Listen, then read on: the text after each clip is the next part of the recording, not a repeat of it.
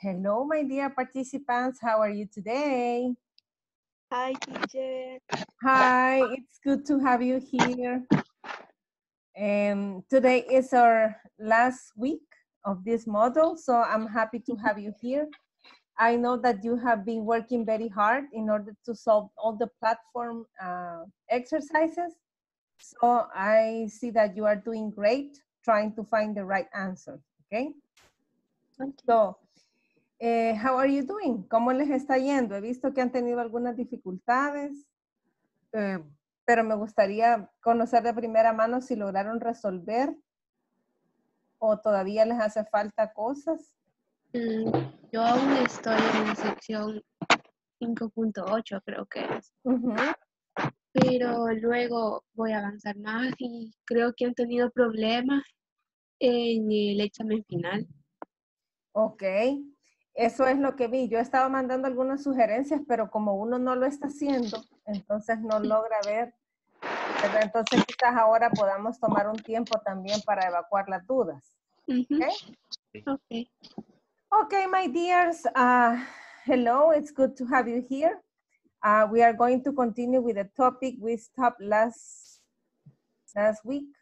We started, but we didn't conclude, so I want to continue with this topic. So let me share with you. Vamos a compartir. Okay, let's share this. Okay, I want to recall you. I need that you can remember about the present perfect. This is a tense that we will be using during this model 5 or section 5 of your model. So we were talking about that present perfect. It's used to talk about past recent events. We don't know when it happened, but it's important until now. We can talk about past experiences that we don't have to say when these events happen, but we have some keywords like never, ever, before, or a superlative plus ever, or a number of times until now. Then we can use present perfect for unfinished situation. It means situation that started in the past and have not finished until today. So it will continue in the future. We said that the structure is, for the present perfect, is the subject plus a helping verb that in this case is the verb to have. And for he, she, it, we use has. And the verb, it's in past participle, okay? El verbo se usa en pasado participio, que es normalmente la tercera columna que nos aparece en los listados de verbos. So here you need to be careful about to identify which is a regular and which is an irregular verb, okay? Because in the case of the regular verbs, it's easy because you just add ed, and then the past is the same with the past participle. But in the case of the irregular verbs, past is different to past participle. So that there's where the challenge is, because you need to memorize or learn them by heart. Okay, so here, just to give you a fast review, the structure is for affirmative sentences, the subject plus the verb have or has plus the past participle. For example, I have tried sushi before. The negative is the subject plus have has plus the particle not, and you can also contract in this part, and the past participle. Then you have the interrogative form, which is that we move the helping verb at the beginning of the sentence and we say have or has plus the subject plus the past participle. Have you tried sushi before? ¿Has probado sushi anteriormente? Okay, so coming back to the first slide, hablando de cosas que iniciaron en el pasado, pero un pasado bien reciente, ¿verdad? For example, we can say words like just, already, yet, recently, today, this week, this month, etc. Si usted se fija, las X están bien cercanas a now, que es ahora, ¿verdad? Entonces, ¿qué significa? Que es un evento pasado, pero reciente. Entonces, yo utilizo esas palabras claves y, por ejemplo, digo,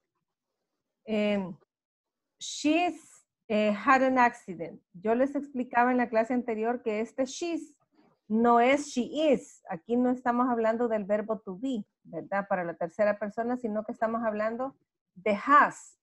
She has had an accident. ¿Ok? Siempre que vean así, esta contracción, y vean el had, entonces no es el verbo to be, sino es el verbo has, ¿verdad? Y estamos hablando de present perfect, no de presente simple. Ok, she's had an accident. I passed the exam. Ella tuvo un accidente. No sabemos cuándo, pero probablemente esté en el hospital. Ese es I have. Ese I dijimos que era la contracción de I have. I passed the exam. He pasado el examen. Have you finished yet? ¿Ya terminaste? Yes, I've already finished. Acabo de terminar. Sí, acabo de terminar. Have you seen any good films recently? ¿Has visto alguna buena película recientemente? Recently, ¿ven? Ahí está la palabra. I haven't seen Ted today. No he visto a Ted ahora. Maybe he isn't feeling well. Tal vez no se esté sintiendo bien. Okay, what about the green?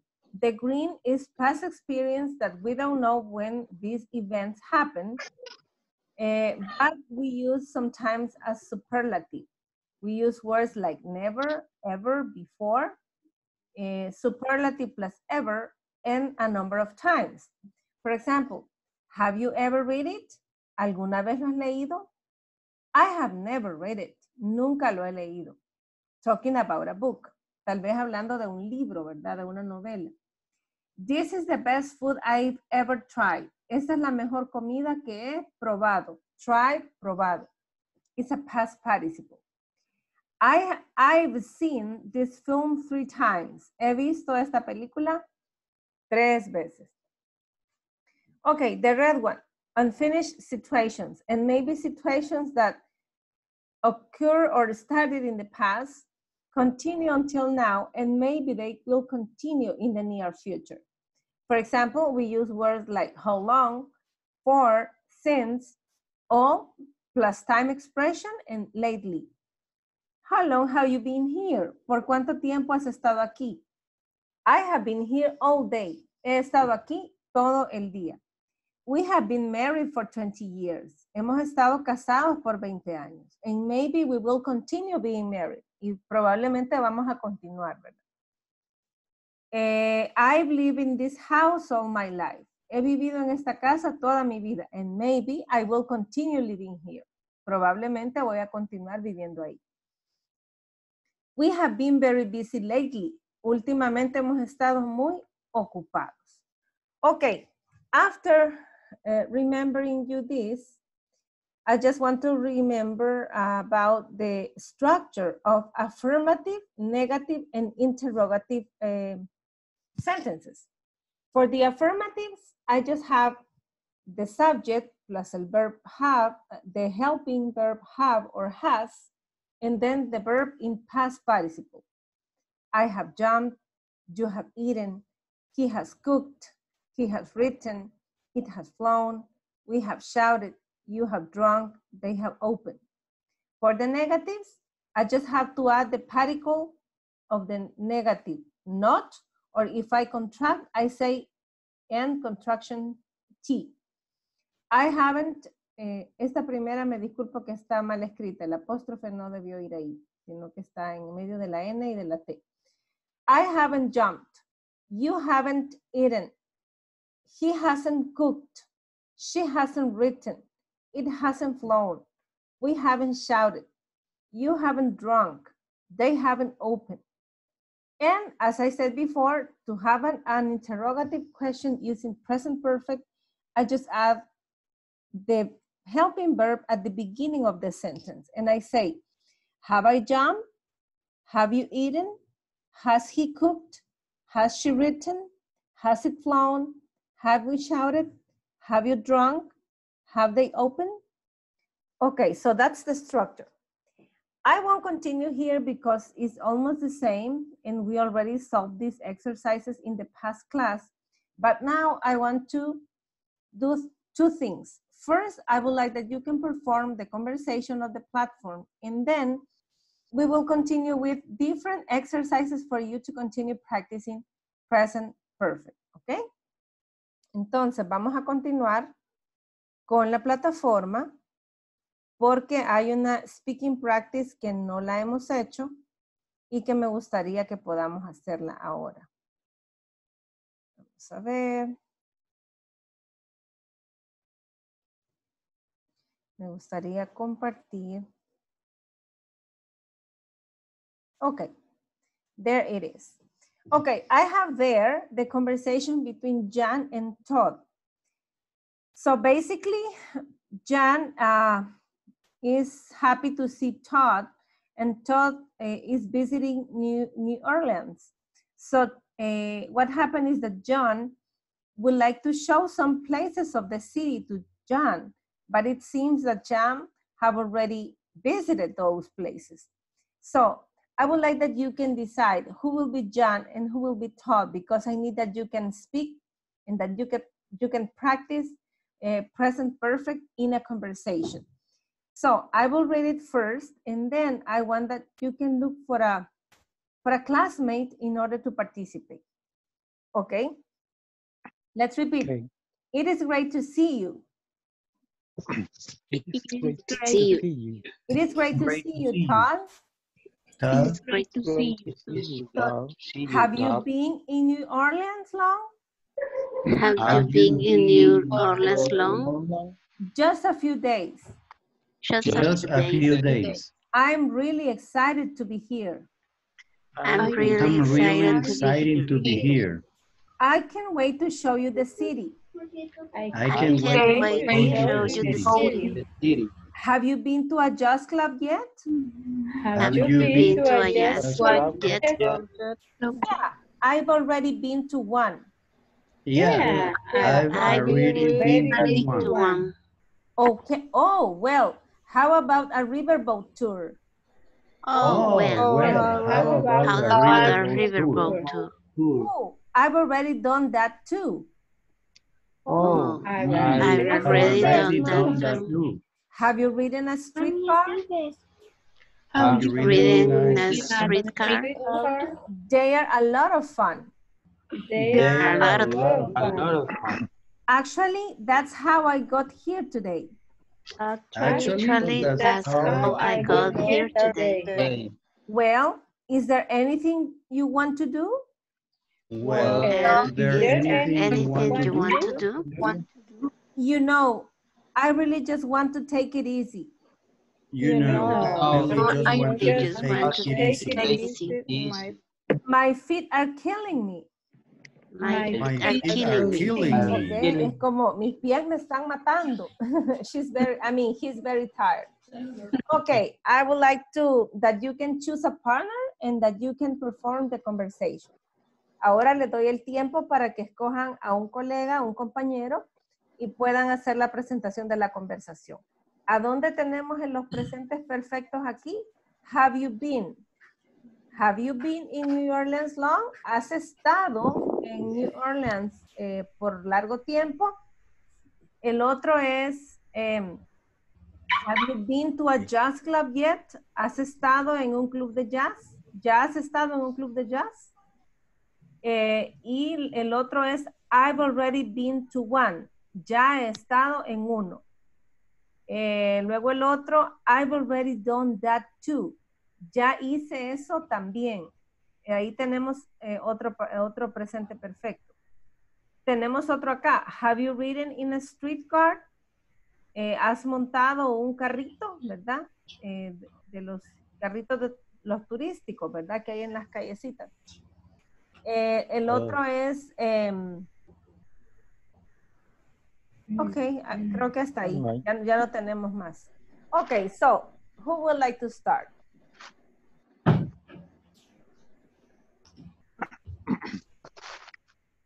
Me, teacher. Okay, Noé, good. So, who are you going to choose to do this conversation with you? Let me see. Isabel. Isabelita, are you there, Hi. my friend? Hi, hello, good to have you here in Hello. class. I'm Hello. reading Noe. Good Okay. evening. Good to see you. I Young will or two? talk. Thank you. Okay. So So, me. you want to be Jen? Okay. Okay. It's great to see you too. Have you been in New Orleans long? Just a few days. I am really excited to be here. I I can't wait to show you the city. Have you been to a jazz club yet? Yeah, I already been to one.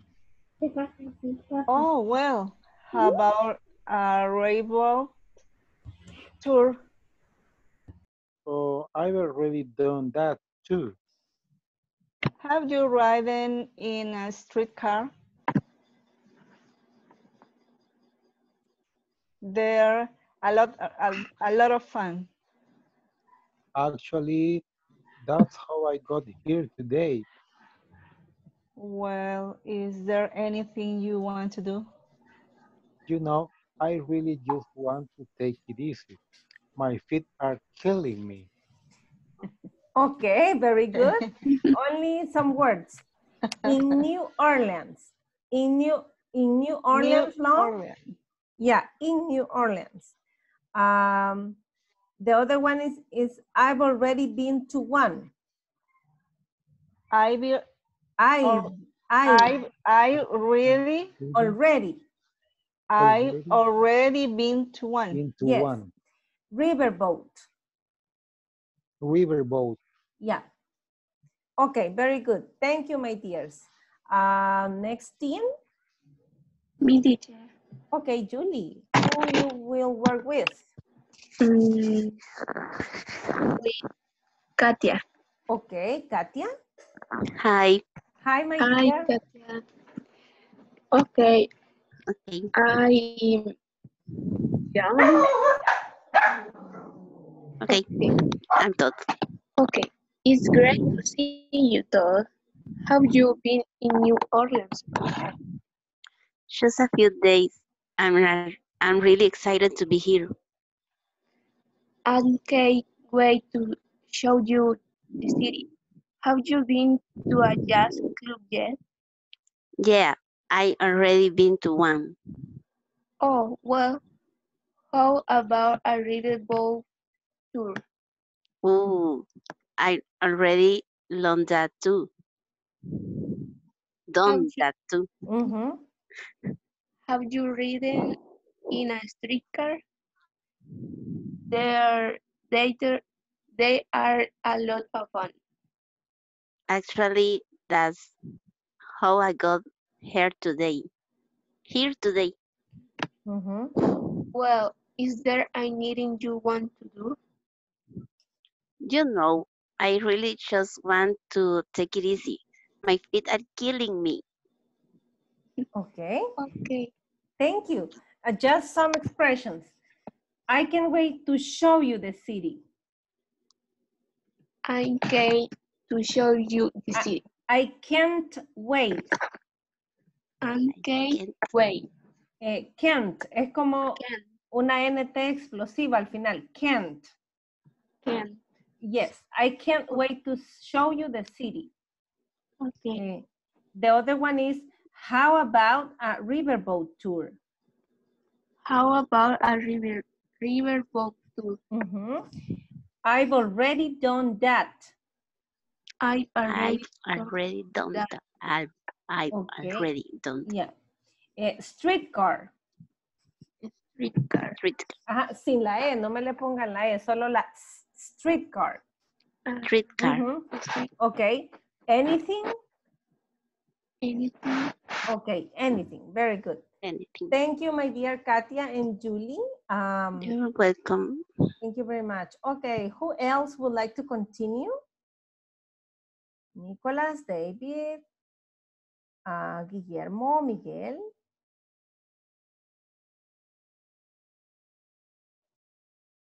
Hi, teacher. Hello, Larissa. Hello. How are you today? I'm fine, thanks. And you? Okay, fine, thank you. Happy to have you here in class, my dear. Thank Okay, you. good. So I would like that you can choose a partner to continue with the conversation. Yes, Nicholas.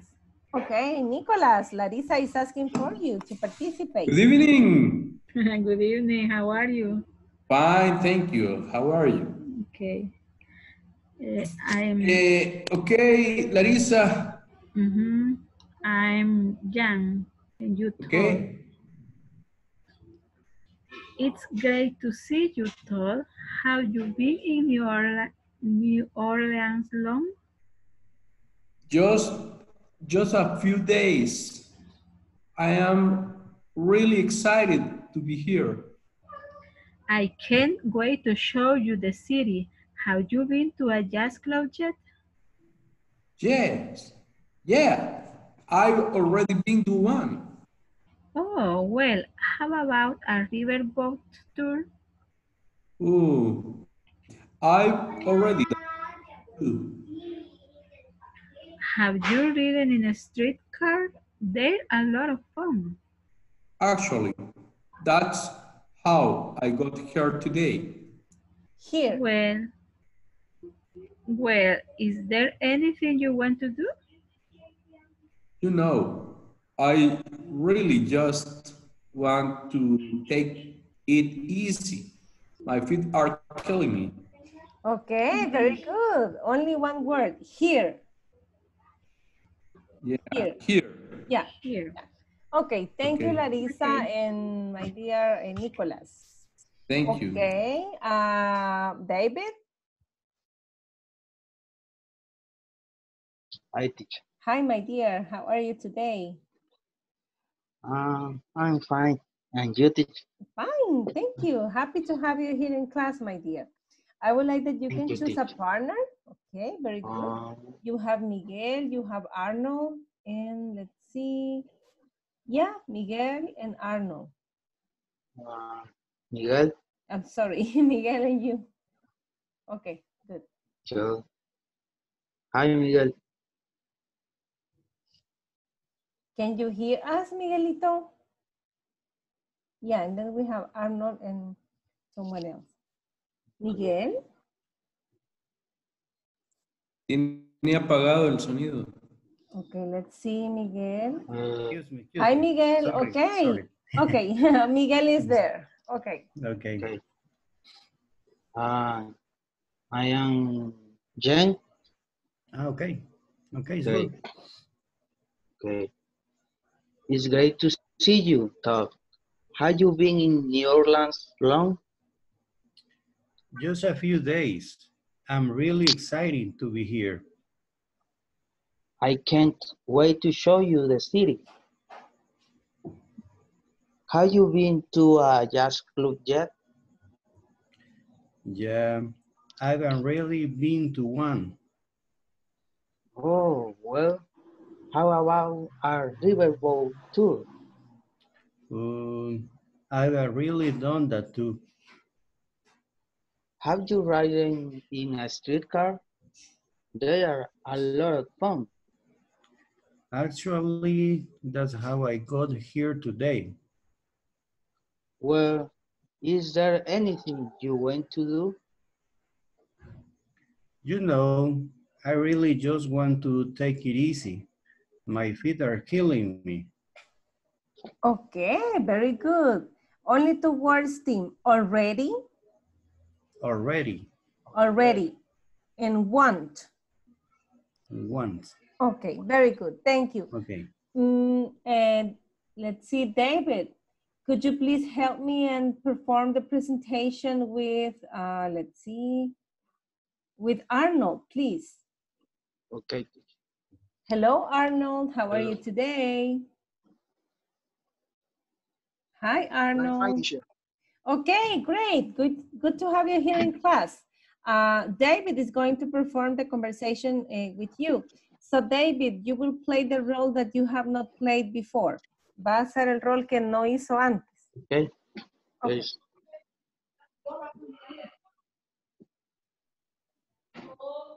So I think Start, Arnold. Yo empiezo. yeah, Start. you start. Yes. Okay. It's great to see you, Todd. Have you been a New Orleans long? Just a few days. I'm really excited to be here. I can't wait to show you the city. Have you been to a jazz club yet? Yeah, I have really been to one. Oh, well, how about a riverboat tour? I already done that too. Have you ridden in a streetcar? They're a lot of fun. Actually, that's how I got here today. Well, is there anything you want to do? You know, I really just went to do take it easy. My feet are killing me. Okay, very good team. Only one word, club. Club. Club. Club. It's like almost an A, club. Club. Yeah. Club. Yeah, very good. Thank you, my dears. I think that nobody else is missing from the conversation. Remember that we do this in order that you can have a speaking practice at least during every section, okay? So I want to invite you to go to this part of the platform and continue listening this conversation until you can pronounce every word in a very good way. Okay, so I'm going to stop this sharing and I will continue sharing this exercise that I have for you, okay? It says exercise on present perfect. We will have some questions and we will have the difference between present perfect and simple past, okay? So that's what we are going to do here. Let's see. Okay, there it is. Okay, let's see. It says present perfect. Write questions in present perfect simple. Only the first part, okay? And we have then 10 sentences. So I'll give you 1 minute to think in how it can be since you are, let's see, 10 participants. Let's see, 1, 2, 3, 4, 5, 6, 7, 8. Okay, that means like 9 and 10. Okay, I want that you can choose one sentence and that you can write a question, okay? So write a question in present perfect, okay? Using this. So I will try to copy this and move to the presentation in order to make it easier. Vamos a ver si me lo puedo llevar a la presentación para hacerlo más fácil para ustedes. Si no, lo vamos a trabajar desde ahí. Yeah, I have it. Okay, let's see.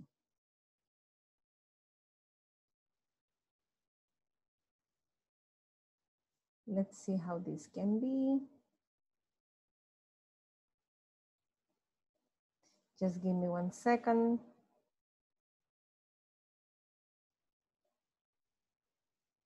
Okay. So I'll stop this sharing and I will share my screen.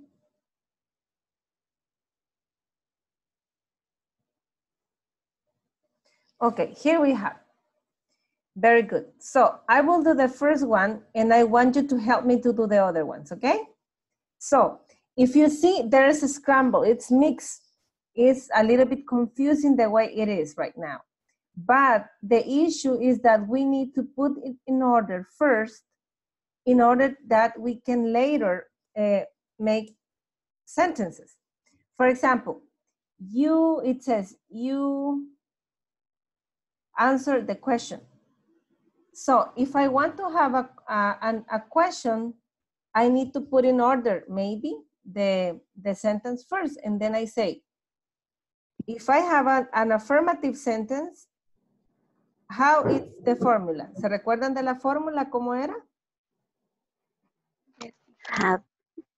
Ajá, have, pero primero que va el subject, ¿verdad? You. Subject. You. Y para el subject, you es have or has? Have. Have. You have. Very good. Y answer, ¿es un verbo regular o irregular? Regular. Regular.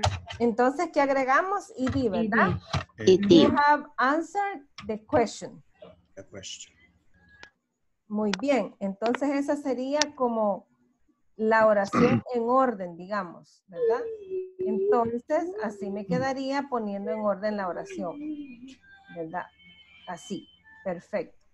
Pero como lo que me han pedido, como lo que me han pedido es hacer una pregunta, entonces, the affirmative sentence me queda así, ¿verdad? But the question, pero la pregunta. Have you. Ajá. Answer. ¿Qué cambio? Muevo, se me movió esto.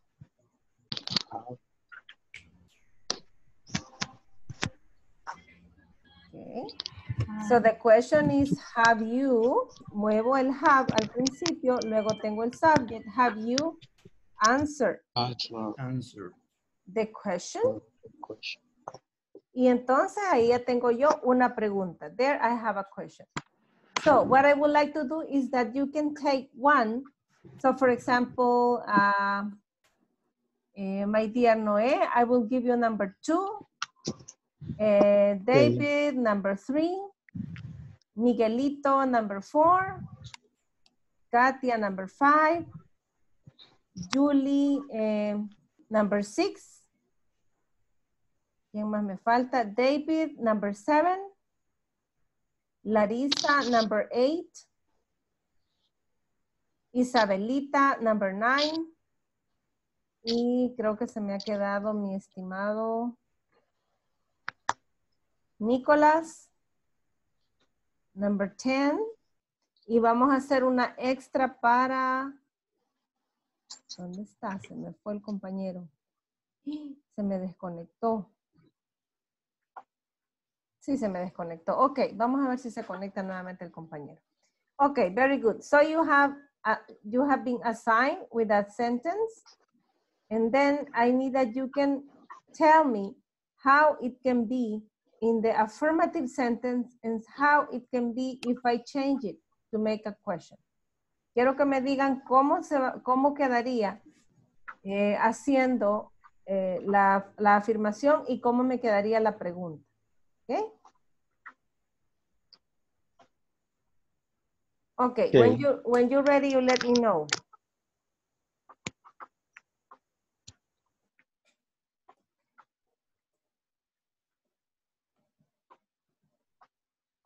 You have affirmative sentence and then we have the question.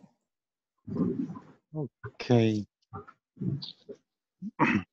Okay, teacher.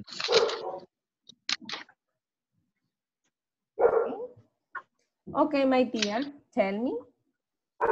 Okay, number 2, affirmative is Jenny has locked the door.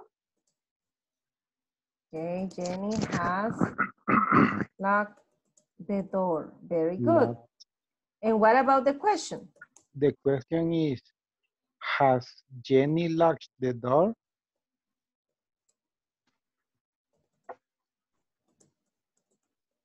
Okay, very good. Okay, who is in charge of number 3? ¿Quién está a cargo de la número 3? Me, teacher. Okay, David, go ahead. Sería afirmative. The sentence affirmative sería Walter has called us. Has called us. Okay, very good. What about the question? Have Walter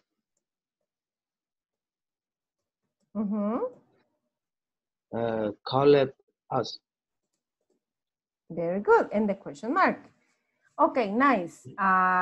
What about number 4? Me, teacher. Okay. Tell me, Miguel. The affirmative sentence is you have saw the picture. Okay. Saw is the simple past.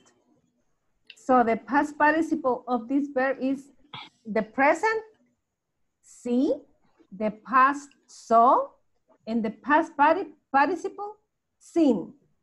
Seen. You have seen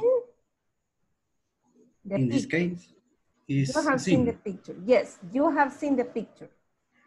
Okay. And what about the question? Have you seen the picture? Very good.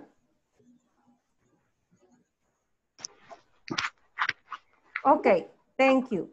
Number 5, who's in charge of number 5? Katia. Okay, Katia. Okay, Katia, tell me how it could be, the affirmative sentence. Affirmative, your parents have gotten the letter. The letter, very good. The letter. What about the question? Have your parents gotten the letter?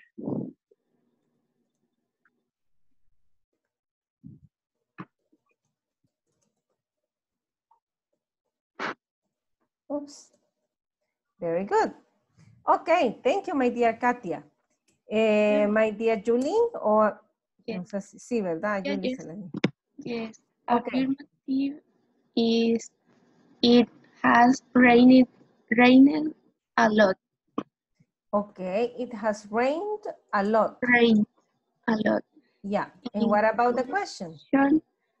Has it rained a lot? Has it rained a lot?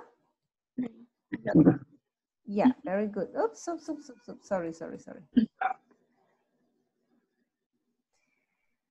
Okay, very good. So let's see, I will move this there. Okay, very good. Okay, I need, se lo voy a hacer más chiquito, sorry.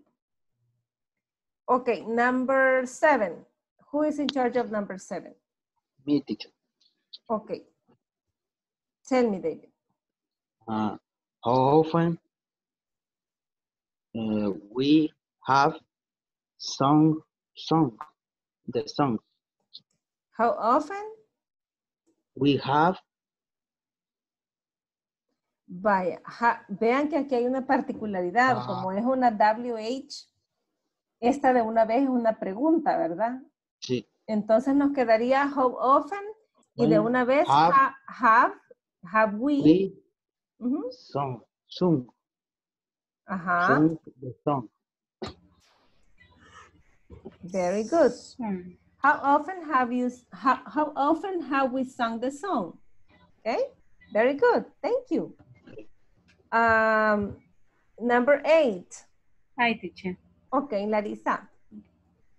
Affirmative sentence. Maureen have watched the film. Question. Maureen have or has? Has. Excuse me, has. Okay. Has. What about the question? Has Maureen watched the film?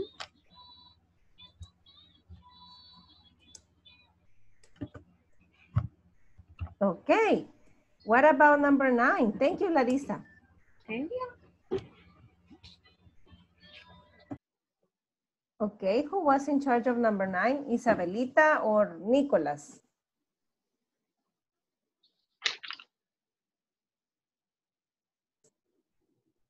Isabelita.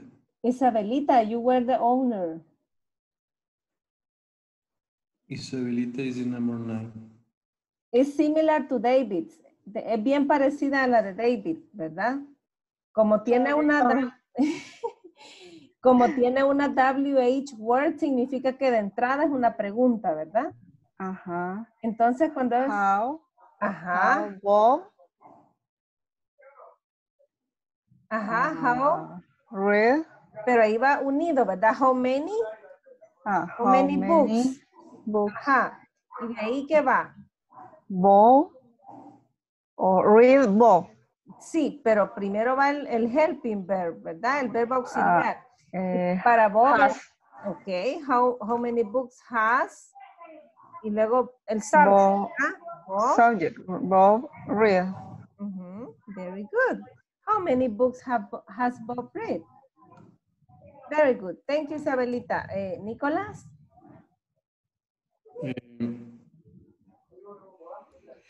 Have you? Afirmativo. The affirmative sentence first, please. Okay. Vamos a primero la oración afirmativa, porque el suyo sí se puede. You have. You have.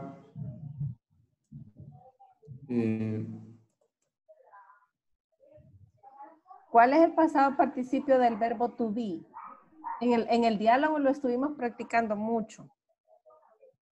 Have you ever been? Have you ever Been, ¿verdad? Entonces el pasado participio de be es been. Entonces como esta es una oración afirmativa decimos you have been to London. You have been to London. To London. Ajá. London. Va, pero si se fijan, ahí hay una palabra que yo la omití, que es la palabra ever. Que Sí. cuando hacemos la pregunta, ahí sí, la vamos a utilizar. Entonces, ¿cómo nos quedaría la pregunta? La pregunta quedaría, have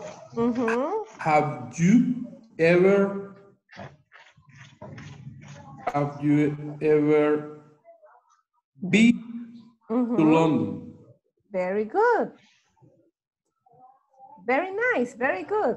Congratulations, congratulations team. You did a great job elaborating simple, affirmative sentences using present perfect and also asking questions using present perfect. Very nice. Okay, I'm going to stop this sharing and I will go to my magic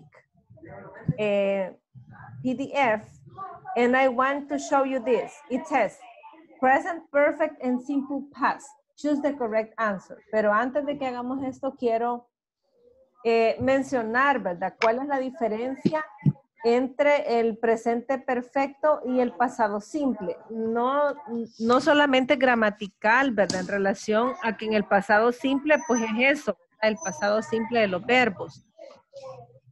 Sino que la diferencia también está en que en el pasado simple la acción ocurrió, pero terminó. Probablemente ya no tenemos, ya esa acción no tiene injerencia, ¿verdad? Sobre nuestro presente. Entonces, esa es, digamos, la principal diferencia entre una cosa que es el pasado simple, ocurrió, pero ya no tiene mayor importancia en el presente, pero en el presente perfecto es algo que pudo haber ocurrido, pero todavía sigue ocurriendo, puede seguir ocurriendo, o tiene todavía importancia, ¿verdad? En nuestras vidas ese evento, ¿ok? So, can you see my screen? ¿Pueden ver mi pantallita? No. Your face, teacher. Permítanme, chicos. Your glasses, teacher. Ok. Permítanme. Only David. Ahí está. Es que esta es la que tengo que compartir. Es que tengo varias cosas abiertas. Entonces, ahí está. Muy bien. Ahí está. ¿Ahora sí lo pueden ver? Now you can watch it? Yes. Okay, very good. So, it says, choose the correct answer. Born in Tokyo for 5 years, but he left in 1993. ¿Qué creen ustedes? ¿Ese es un presente perfecto o es un pasado simple? Simple past. Yes, yes, yes, it is. ¿En cuál pondría usted? ¿Lived or have lived? Live. Live. Correcto. Johi lived. Johi vivió in Tokyo for 5 years, but he left in 1993. Si se fijan, es una acción que ya terminó. Terminó. Johi vivió en Tokio por 5 años, pero él se fue en 1993. Okay, let's see. The Titanic sank or has sunk in 19... Sank. También es simple past, ¿verdad? Simple past. Es pasado simple porque la acción ocurrió y pues ya no tiene, digamos, mayor relevancia a este día. El Titanic se hundió, sank in 1912. Okay, now let's listen the third one. Somebody stole or has stolen my bicycle. Now Has stolen. I have to walk home. Has stolen, ¿verdad? Es algo que acaba de pasar. Alguien ha robado mi bicicleta. Ahora tendré que caminar a casa. Vean las palabras claves, ¿verdad? Para identificar now. Now I'll have to walk home. Okay, the other example. Jerry fell or has fallen off his bike 3 times this month. Has fallen. Has fallen, ¿verdad? Porque en una de las cuadritos que yo les mencioné decía que podía hablar también del número de veces que la acción ha ocurrido y que puede ser repetitiva. Entonces, Jerry has fallen off his bike 3 times this month. Jerry se ha caído de su bicicleta 3 veces en este mes. O sea que el chico está aprendiendo. Ok, chica graduated or has graduated from university last July. Graduated. Yeah, but last July, ¿creen ustedes que es algo bien reciente? No. It can Yes. Pero has done, yeah. Yeah, para mí que es un present perfect porque es chica se ha graduado de la universidad el pasado julio. El pasado julio significa que todavía es de este año, ¿verdad? Porque si me dijera last year, entonces yo diría, graduated. Chica graduated from university in July last year. Ahí sí ya es un pasado más pasado, ¿verdad? Pasado simple. Ya ocurrió más tiempo, pero cuando yo digo last July, significa que hace un par de meses y que es un pasado bien reciente. Entonces todavía puedo ocupar el presente perfecto.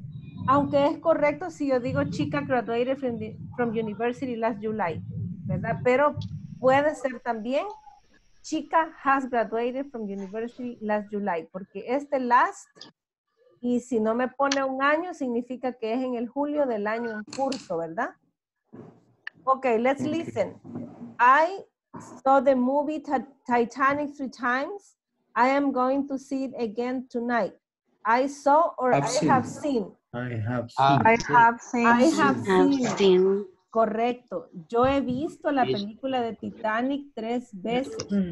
Y luego dice, I'm going to see it again tonight. Y la voy a ver de nuevo esta noche. Okay, listen.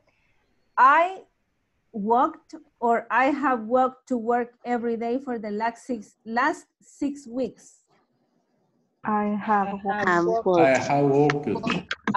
walked, ¿verdad? He caminado a trabajar cada día durante los últimos 6 meses. And probably she will continue walking. Y probablemente va a continuar trabajando.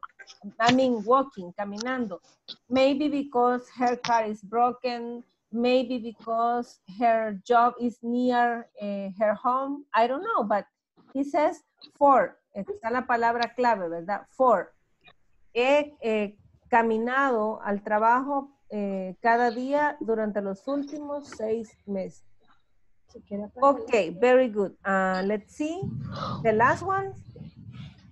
When Jong-hee was a child, she lived or has lived in Seoul. She lived.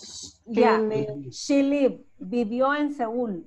Todavía, esa acción ya terminó, ¿verdad? Ya no tiene, porque está ahí un pasado. Cuando yo era un niño, when Young-hee era un niño, era una niña, perdón, ella vivió, lived in Seúl. Okay, ouch, I cut my finger, or I've cut my finger. I've cut, ¿verdad? Porque es ahorita Mm-hmm. acaba de pasar, es un pasado bien reciente y me está afectando en mi presente porque me está doliendo. Oh, my finger, oh, ouch, I've cut my finger. Me he cortado mi dedo. Okay, let's see. I lost, or I have lost my key yesterday, so I couldn't get into the house. Eventually, I found it in my jacket pocket. I have lost. I have lost. Ok, veamos cómo nos quedaría. Yo he perdido mis llaves ayer, así que no pude entrar en la casa. Eventualmente las encontré en mi chaqueta, en la bolsa de mi chaqueta. I lost. I lost, ¿verdad? Ahí sí. Perdí mis llaves ayer. Y vean, la oración tiene un punto después de house. Entonces es un pasado simple. I lost my key yesterday, so I couldn't get into the house. Esa es una sola oración. Entonces yo perdí mis llaves ayer, así que no pude entrar a la casa. Punto. Luego comienza otra y dice, eventually I found it in my jacket pocket. Eventualmente las encontré en la bolsillo de mi chaqueta. Ese es un pasado simple, lost.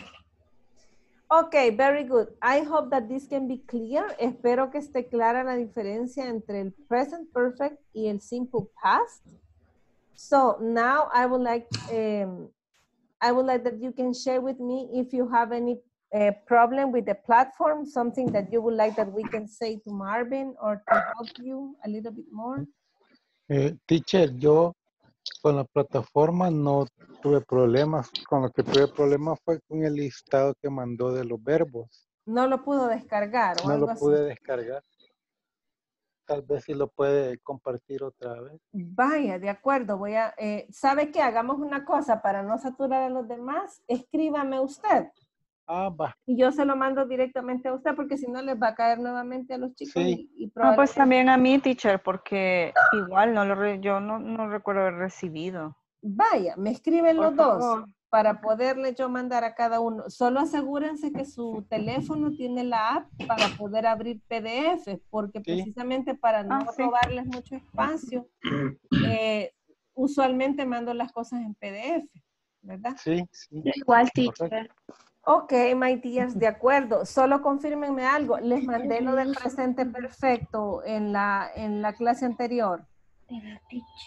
No, teacher. No, ¿verdad? Vale. No.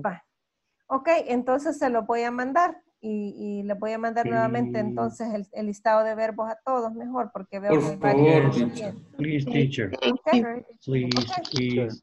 Okay, my dears, very good. I will stop the class here. I hope that you can rest. I know it's Monday. It's very heavy. We are tired after the weekend. Yes. And it has been a very heavy weekend because of the rain. So I want that you can go and rest. And I hope to see you tomorrow, okay? You too. Okay, Good night. sure. Okay, teacher. See you tomorrow. Hello. Good night. Good night. Bye-bye. See you tomorrow. See you. Bye.